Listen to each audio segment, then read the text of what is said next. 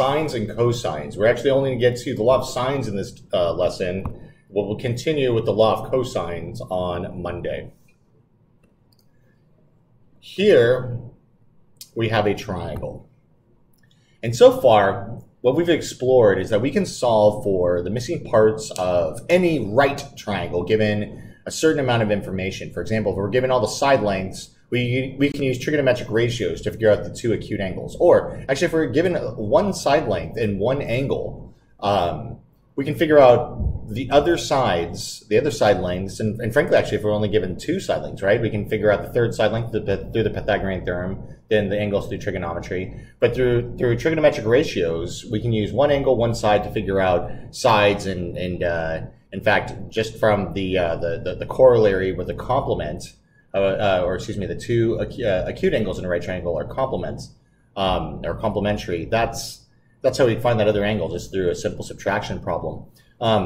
What we haven't done yet is just any triangle, and seeing if the same thing is going to follow suit here. And there is a different theorem we're going to use. And today, this is our proof for why this theorem works. It's always important to know that the why is just as important as the what. You will not be asked to perform this proof again, okay?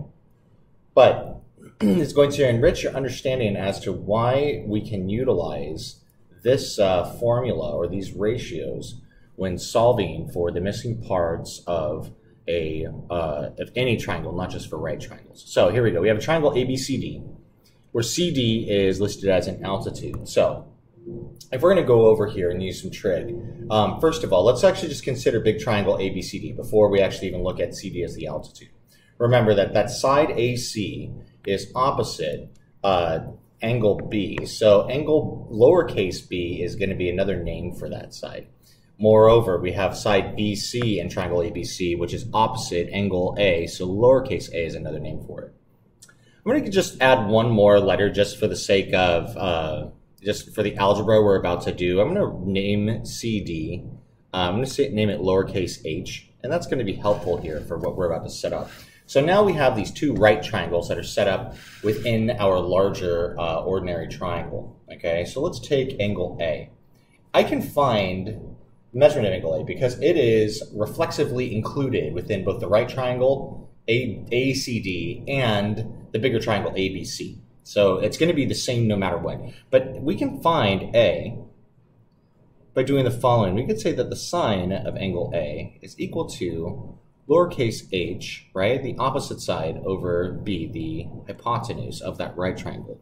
Moreover, we could do the same thing from B as well, right? For the sine of B is going to be lowercase h over lowercase a. Okay? So, now let's look at this algebraically. If I were to solve for h, right, I'd multiply both sides by b. So b times the sine of a would be lowercase h, as well as I can, on this side, multiply by a on both sides. And so a times the sine of b, right, the a is going to factor out on the right side, would be equal to h. Now, both of these quantities are equal to h, meaning that they both are equal to each other. So b times the sine of a is equal to a times the sine of b, okay? Well, there's a little bit more to it than that. Because what we could do is we can rewrite this ratio, right? I'm going to rewrite this one more time because I'm going to operate on this and I don't want to lose my work. So, or I want to be able to demonstrate my work and show you what we concluded with. But let's say that I want to solve for, in terms of b, I can divide both sides by a, and these a's will factor out. And that simultaneously, I can divide both sides by b, right? Works out as long as I do the same thing to both sides. So now look at what I have. I have that the sine of a over lowercase a is equal to the sine of b over lowercase b. Okay? I could do the same thing going back to the beginning. I could do the same thing here for side C, or excuse me, angle C, and create an altitude through, for example, through angle B, and I could perform the same exact proof. So I could, to say that the sine of A over A is equal to the sine of B over B, we could also say the sine of C over C is the same thing. And gentlemen, what we just proved here is what is known as the law of sines. okay? This works for any triangle. The sine of an angle over its opposite side is going to be equal in every single case, okay? So let's use this now. I'm going to do a few examples.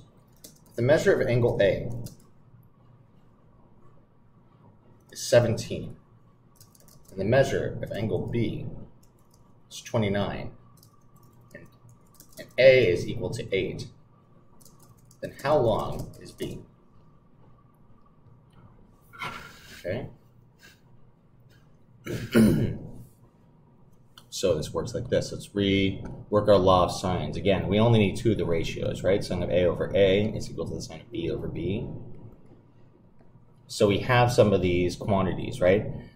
The sine of angle A is 17, so the sine is 17 over A, which is 8, equal to the sine of B being 29 degrees, over lowercase b, which is what we're solving for.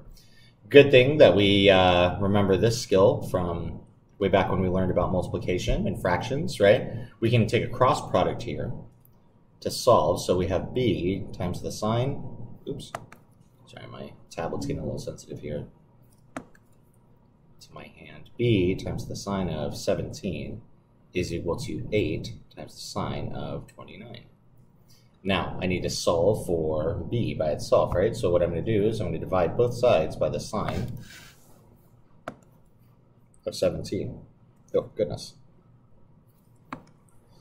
Oh, this thing is being so sensitive to my hands, so all of a sudden I haven't had that problem. There we go. So the sine of 17 is going to factor out. What this leaves us with is that b is equal to 8 times the sine of 29 divided by the sine of 17. And that is our exact answer. Now, of course, that's kind of a strange answer, right? That's not how it would come out on like a tape measure, right? So what we need to do is punch that into our calculator. So we're going to multiply 8 times the sine of 29 and then divide by the sine of 17. And according to your calculator, run it to the nearest tenth. It should be about 13.3. Go ahead and pause the video and take a moment to verify this on your calculator. It's quite important that you know how to make this work and that you're able to provide me with both the exact answer and the approximation. Remember, both are going to be required on your next exam. Next, we're going to find the measure of angle A in triangle ABC. If C is equal to 7, A is equal to 9, and the measure of angle C is equal to 43.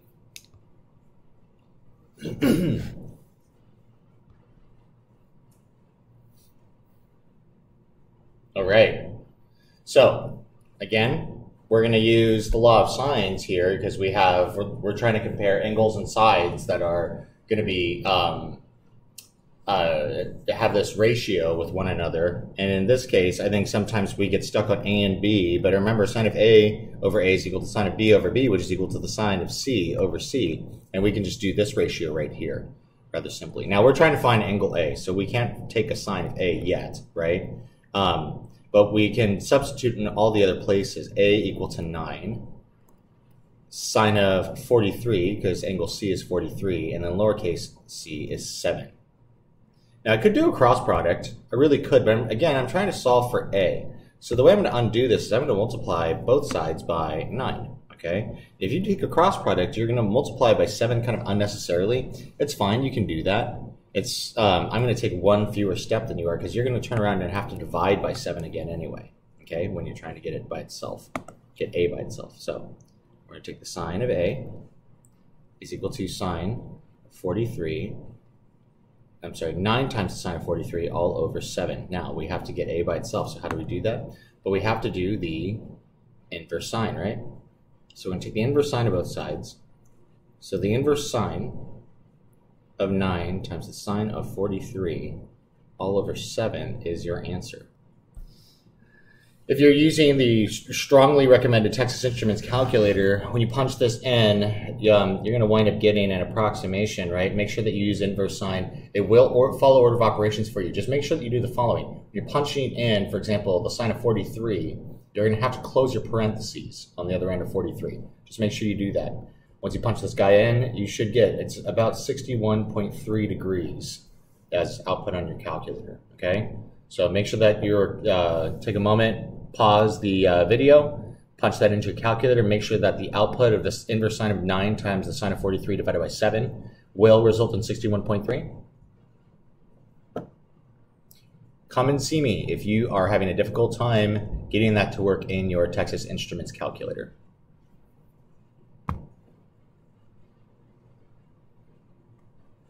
All right. We are going to solve triangle ABC. If the measure of angle A is equal to 112, the measure of angle C is equal to 8, and the measure, and the lowercase c is equal to 2. So solving the triangle, back to these problems again. Remember how we start these. We're going to need to start first with our solution box, top right corner. Okay, I'm going to make my solution box a little bit bigger. All right, so let's solve for A to start, right? So we're going to take the sine of angle A, which is 112, and divide by A. And we're going to take the sine of 8, which is C, and divide it by 2, which is lowercase c. All right? Again, solving for A, so we're going to take my cross product here. I'm going to have 2 times the sine of 112 equal to A times the sine of 8. And you divide both sides by the sine of 8 to get A by itself. So that I get 2 times the sine of 112 over the sine of 8. And that is angle A. So, angle A is one of the things I'm solving for. Okay. When I punch it into my calculator, I should get 13.3. Okay. I also will have B that I'm solving for. I also have angle B that I'm solving for. Now, angle B is going to be the quickest one. It's the next thing I'm actually going to do because they've given me 2 angles, and we know that all 3 angles in a triangle have to equal 180. So the third angle, right, 112 plus 8 is 120. The third angle has to be 60. Okay? Has to be. And we can use that to solve for the next thing. Now, we're going to take the sine of 60, and we're solving for lowercase b. And the issue is that we have either C, or actually we have an A that we could work with, and we could do the sine of A, which is 112, over 13.3. Why we don't want to do that, and it's this. A is an approximation. So when we get our approximated answer here for B in the end, we will have an approximation of an approximation, and there's going to be some rounding errors that are going to mess that up for us. So the better answer here is going to be yielded from actually using C again. So we're going to take the sine of 8 divided by 2, so because we know that C is exactly equal to 2, rather than having a rough guess through what angle A is equal to. Okay. Again, taking our cross product, we have 2 times the sine of 60 is equal to B times the sine of 8. We divide both sides by the sine of 8. Okay. So we have 2 times the sine of 60 over the sine of 8 is equal to lowercase b. Okay, once I punch that into my calculator, my approximation, which I put into the solution box in the top right corner, is about 12.4. All right, so that's it. Except for the following, we're going to come up with some problems. There's one problem on your homework you cannot do. That's on purpose. It should be pretty obvious to you when you get to it. But the law of sines is not going to be sufficient enough, right? Think about this. What if I gave you all of the sides of a triangle? Could you use the law of sines? If you weren't given any of the angle measures and only given side lengths, could you solve for the angle measures using the law of sines? Okay?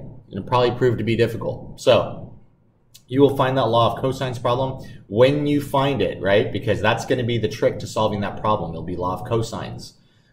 Your textbook has instructions. If you can't wait, which I strongly recommend you look ahead, try to see if you can figure it out using the law of cosines, okay? It's another formula, and we'll go over it in class on Monday. So if you have any questions, go ahead and seek me out, and I'm happy to answer them. Good luck.